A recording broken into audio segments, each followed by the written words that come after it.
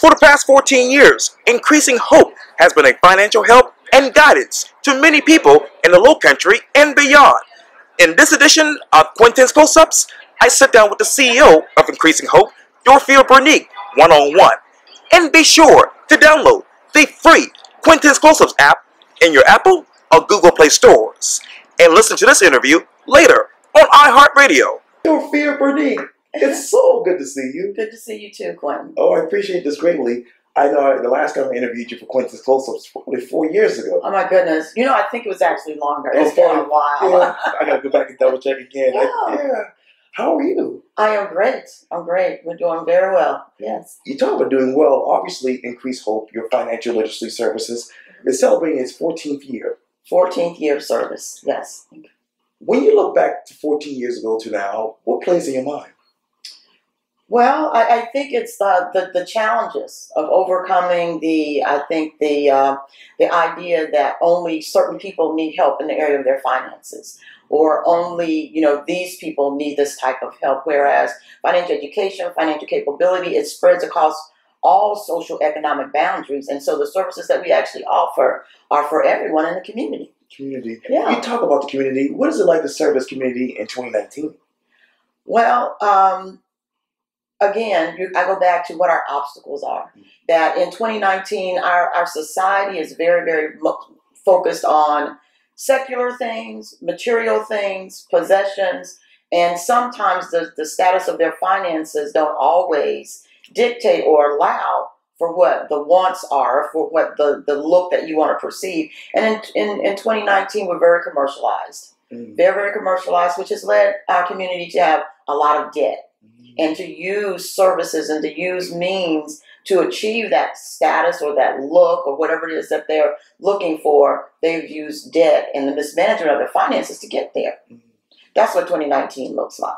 And I know that just recently you had an interview with Tamika Stenbridge, the executive director of D-Free Global Foundation. And obviously you talked about how to move from debt and delinquencies to deeds and deposits. Yes. How do you do that? By changing your mindset, by changing your attitude, by changing your behavior, and even just the psychological things that have taken place in your life by addressing those things. And so what we find is that it's a money mindset. It has to be mind over money. And so if we're going to change our behavior, if we're going to change the results that we're going to get, we first have to deal with those things, the root of our problems. And so addressing, do I shop because I'm lonely? Am I an impulsive buyer? Did I see grandmother or grandfather or mother do things a certain way? These are the things that have to be addressed if we're going to address the debt, delinquency, and deficits that we experience in our lives. What are those other problems that we're having financially? The other problems that we're having, well, we're overspending. We're just living beyond our means, Again, try to achieve this status. Sometimes it's just that we don't have good money management habits. Maybe you're paying your bills late, or maybe you're accruing non-sufficient fund fees. And so those are some of the things that we are experiencing that cause our problems are simple and can be rectified by going back and dealing with the mindset, the behavior, the attitude, and those life experiences that we've had that we don't realize we're still carrying with us right now. And those are the things that are causing us to make the choices and the decisions that we're currently making. And obviously, Monday was tax day. Everybody filed theirs. Yes. I had to file a tax extension. But for those people who receive their tax refunds, what are some good tips that you would offer to them right now? Well, if you haven't spent it yet, the first thing I would say, start an emergency fund. Use it to start an emergency fund so that when life happens to you, you don't necessarily have to use a loan or borrow or whatever the case may be. The other thing would be actually pay down some of that debt. Take it and address some things that need to be addressed instead of just spending it. And then we don't just include things like that, Quintin. We want to make sure that there's a balance. And so, yes, do something fun with a little bit of it, but don't use all of it to have fun with. That's right. And I want to go back to last Saturday. Obviously, you had your annual, and it's a very notable one, the Money Fair. Yes. And obviously, you had that at Royal Life Center. When you look back at that to now, what still plays in your mind about that?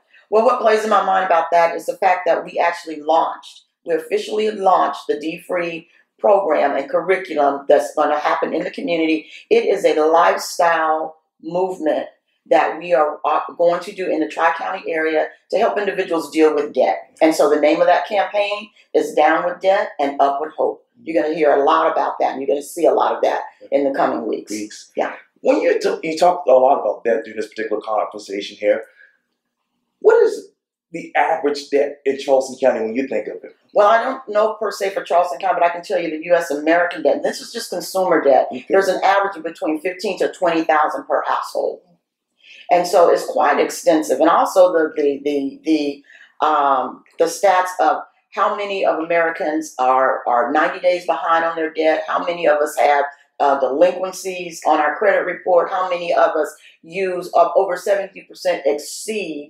their limit on their credit cards, which is impacting their credit score? And so the reason why we're talking so much about debt, Quintin, is because it impacts us so heavily that if we didn't have the debt, we could potentially become a homeowner. Yeah. If we didn't have the debt, we could maybe save more. If we didn't have the debt, we could maybe prepare for our children's college education. There's so much more that could be done with that money if we weren't paying it out in debt every month with the debt payments. Oh, gosh. And what else are you looking at when you think of debt? But when we think of debt, I just think of the stronghold that it is in our community. It's chains wrapped around us, you know, and it's causing us not to walk in a level of financial freedom. So basically, we are bound. We are in slavery to consumer debt. And, you know, we need to look at it that way because it's that powerful in our lives. We can't do what we want to do because we're enslaved to debt payments. We can't do what we want to do because we can't choose how we want to spend our money. We have to pay it to the creditors. Okay, so it's a powerful stronghold in our community, and that is why I am so strongly wanting to get the word out about Down with Debt and Up with Hope. Because if we're going to increase in our hope, we got to get free from the debt. That's right, you're exactly right. And I know that just recently you obviously launched, well, you taught from your book, Kingdom Conscious Money Management. Money management. How do you look to God for that? Oh my goodness. First of all, it's 2,350 scriptures that talk about money and management. We are called to be good stewards. And one of the things I advocate for is the fact that you can't separate who you are and how you manage your money from who you are as a child of God.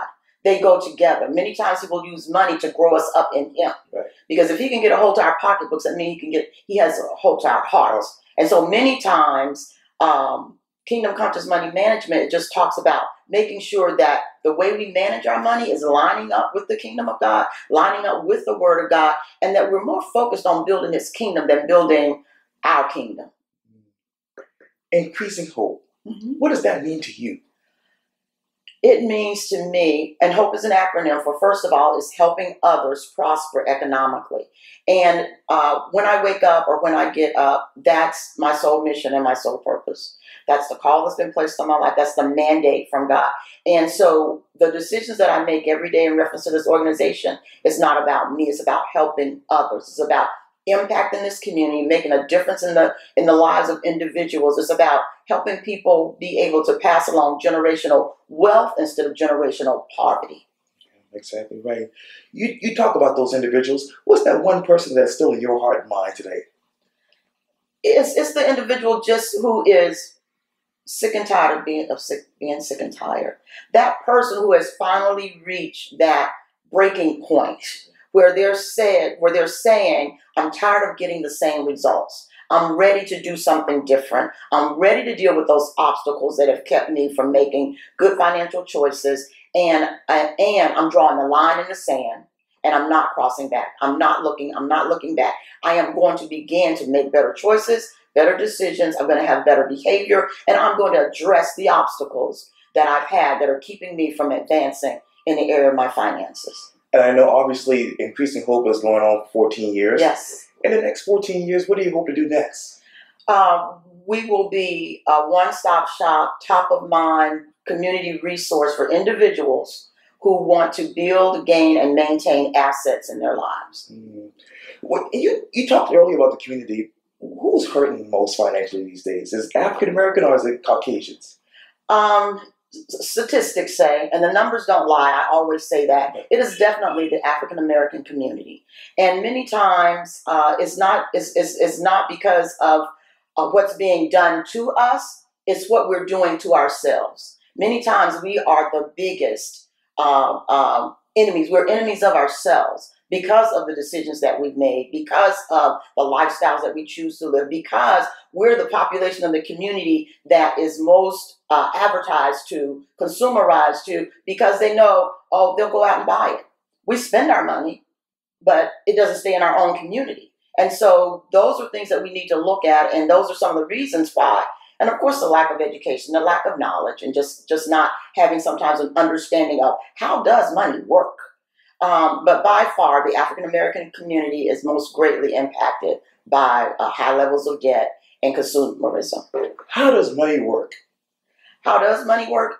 Money, it works by understanding that it can either work for you or against you. For instance, Einstein says that compound interest is the most powerful force in the universe. And so if you have a lot of debt, I will use that as an example, then compound interest is working against you because that debt is accruing interest. We start out by owing maybe $450, and by the time we pay those minimum payments for 18 months, we've paid $900, okay? So how money works is that if I'm saving that money, though, that same compound interest can be working for me. My $100 or $200 that I put in the bank is now valued at $300 or $400 because that's just how money works.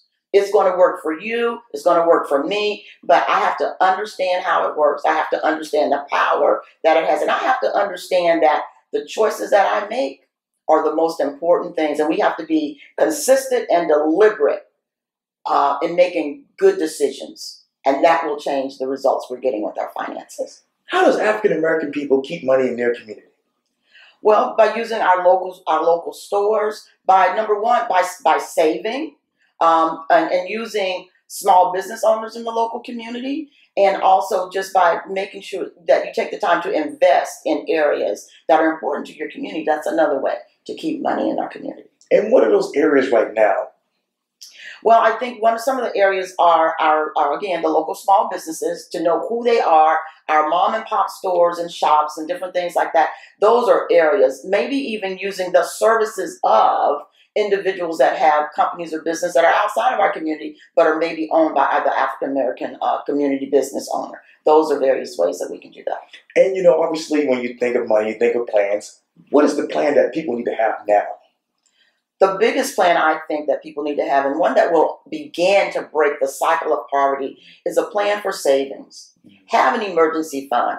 We're now in the spring. It won't be long, and storm season will be upon us. We know this in the Charleston area. Why don't we prepare and plan for it a little bit better? Have that emergency fund, have enough money to get out of the area if you need to, have money for gas, have money for that mortgage payment or rent payment, because if we're out for a week or if we're out for a month or whatever the case may be, how well have you planned for this storm that we know is going to come through Charleston? Dorothea, Bernique, thank you so much for your time. I really, really appreciate this. Thank you for having me, Quintin. Anytime. Awesome. Yes, ma'am.